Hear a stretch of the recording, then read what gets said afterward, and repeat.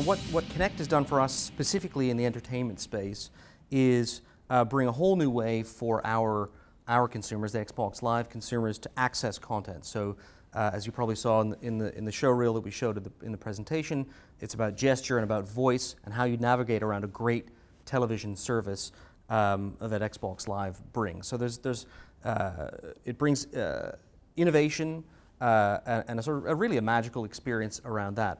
Specifically on our content producers, we've done some interesting work, very interesting work, which was announced late last year, and then there was a conversation on Friday here at MIP about partnerships we have with Sesame Street and Nat Geo in particular around some unique content formats and experiences that take advantage of the full suite of Kinect functionality. So how do you directly interact with shows and change their outcome and so on? And I think that stuff is very, very interesting for us. That's not a specific area that I'm directly involved in, but that is another whole thread of activity that Microsoft are driving with regards to Kinect. And that's not just across Xbox, that is of course across Windows also, where we have announced an SDK, if you like, for Kinect for Windows. So really producers can engage with Kinect in a whole series of ways, not just around Xbox.